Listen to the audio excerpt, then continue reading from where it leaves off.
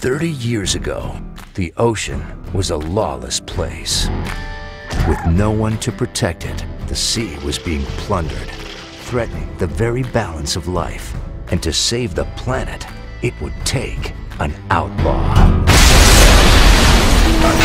Yeah, this is Paul Watson. Nice to meet you. Confessions of an eco-terrorist. The epic tale of the world's most wanted environmental heroes. Get out of here and stop your pirate whaling operation. Captain Paul Watson and his vigilante organization, the Sea Shepherd Conservation Society. Introduce you to Captain Paul Watson. I've got a statement here from our clients, so we're going to play that on the loudspeaker.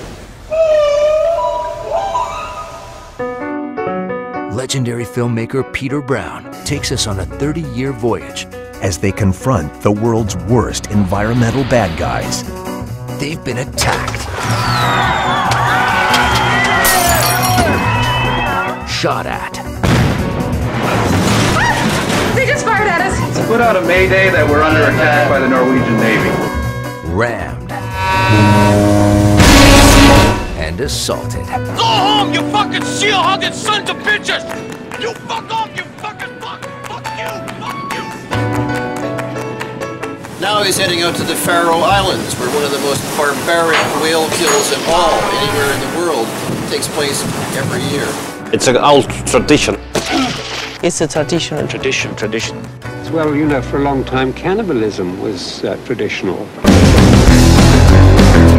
The true story of daily life on a ship with a band of pirates who saved the ocean and inspired a generation. Norway are willing to use whatever means we need to take your ship. You know, so if I'm going to lose my ship, you know, I'd rather sink it than turn it over to you. It may not be legal, but it's right. Can't think of a better job.